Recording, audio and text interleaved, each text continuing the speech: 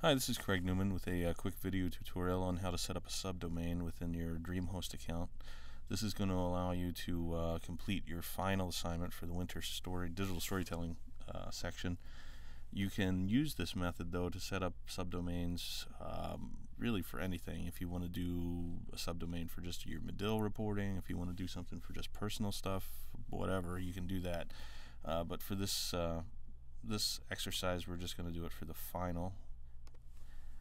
So you'll have to go to DreamHost and log on. Only one of you in the group is going to have to complete this task because your final group assignment is going to be located in the same subdomain. So, alright, go into Manage Domains if you're not already there, and we're going to add a new subdomain.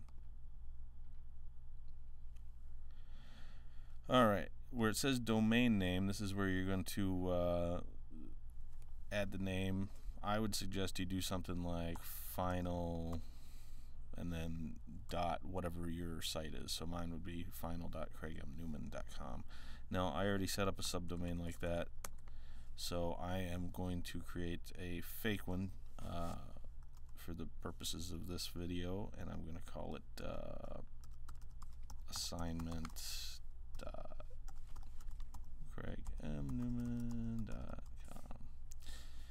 Okay, so let's scroll down here and make sure that we have everything checked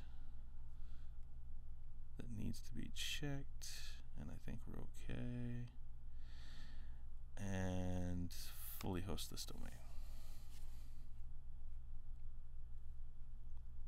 And it'll take a second or two, and then you should get something that looks like this saying success. It's going to tell you it could take up to a few hours maximum time for your subdomain to begin working. It probably won't take that long. Okay, and then you can see right here is the subdomain I just set up, assignment.craigmnewman.com. And then you want to go to your one-click installs.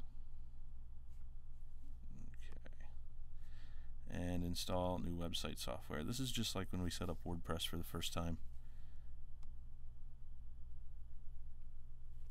And I'm going to install it to assignment.craigmnewman.com, and I'm going to have it create a database for me. And there it says success. WordPress will be installed to www.assignment.craigmnewman.com within 10 minutes.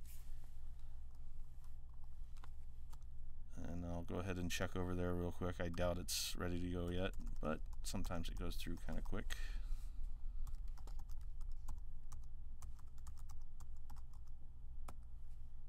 Yep, hasn't populated my database yet, but if I go to final.craigmnewman.com, which I set up last night, and I've already added a theme to it. It's just the same as what we've been doing, the same WordPress install as what you've been working with in class. So from there, it'll start you off with the ugly blue screen default WordPress site, and you can start tooling around and looking at themes to use for your final project. So that should help you walk through the process for setting up a subdomain. It's pretty easy, as you can see. Like I say, you can set up numerous subdomains to really do anything you want. Obviously, for this exercise, we're just going to do it for the final. If there are any questions, as always, you can hit me at email, newman.craig@gmail.com, or ask your instructors if you're not in my class. And hope you find this helpful. Good luck with the final.